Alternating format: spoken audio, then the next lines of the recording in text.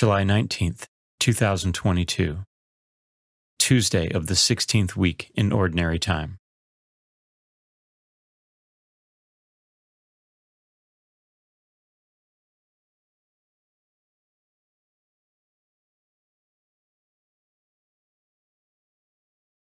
A reading from the book of the prophet Micah. Shepherd your people with your staff, the flock of your inheritance, that dwells apart in a woodland in the midst of Carmel. Let them feed in Bashan and Gilead, as in the days of old. As in the days when you came from the land of Egypt, show us wonderful signs. Who is there like you, the God who removes guilt and pardons sin for the remnant of his inheritance, who does not persist in anger forever, but delights rather in clemency, and will again have compassion on us, treading underfoot our guilt? You will cast into the depths of the sea all our sins.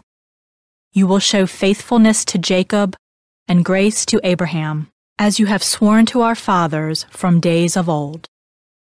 The word of the Lord. The responsorial psalm. The response is, Lord, show us your mercy and love. You have favored, O Lord, your land. You have brought back the captives of Jacob. You have forgiven the guilt of your people. You have covered all their sins. Drawn all your wrath. You have revoked your burning anger.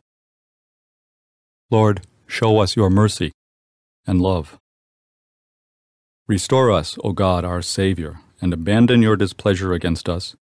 Will you be ever angry with us, prolonging your anger to all generations?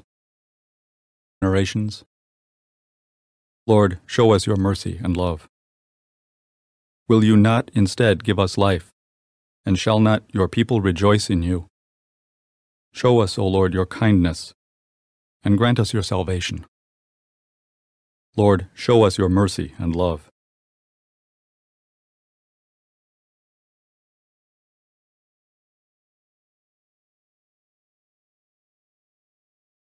A reading from the Holy Gospel according to Matthew.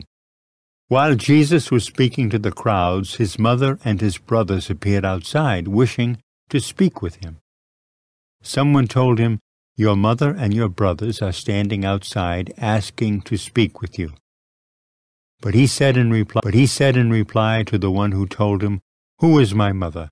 Who are my brothers?" And stretching out his hand toward his disciples, he said, "Here are my mother and my brothers.